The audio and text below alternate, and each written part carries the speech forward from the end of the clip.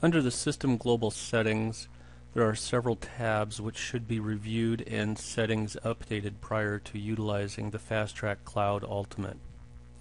Under the FT menu, System Company and Security Setup, and the System Global Settings, the first tab you will see is the General tab. You should update the time to your local time.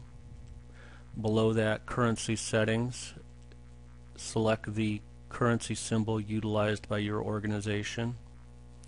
Also the web document date format.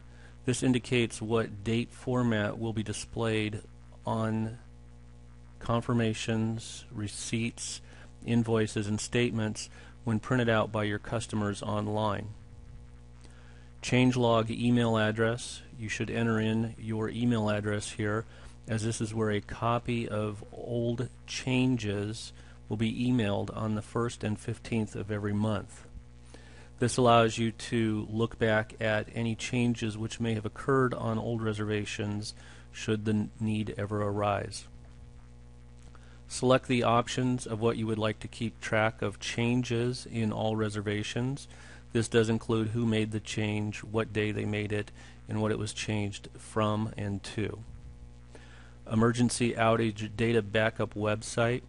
You should update the password to one you will remember, as well as copy and save this URL, which is unique to your database.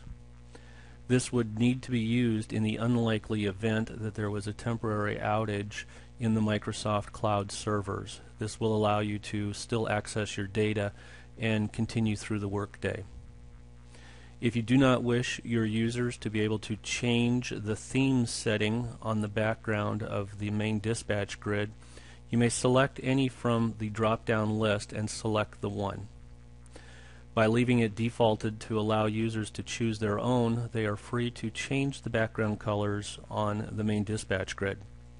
This is the General tab underneath the System Global Settings.